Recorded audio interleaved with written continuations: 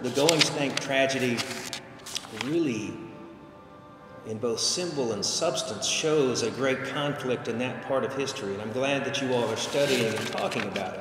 And it's important because it really reflects what was going on in this country then and what's still going on in this country, where there is a conflict between jurisdictions.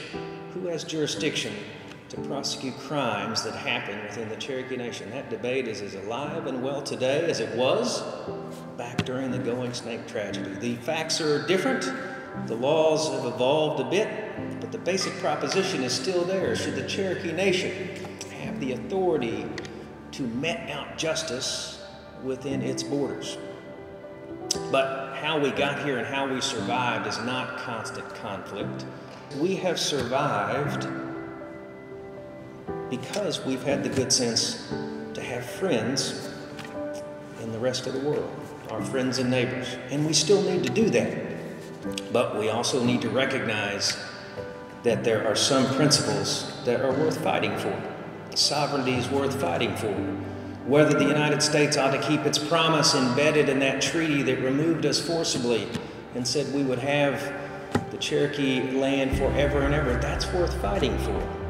If our ancestors did not have the good sense to make friends and allies with as many of our non-Indian friends and neighbors as we could, we would be a footnote in history as a great Indian nation that once was. But we're not a footnote in history. I could talk a great deal about why we're not a footnote in history. We're actually making history every day. I told you a little bit about that, the great impact that we're having on the region.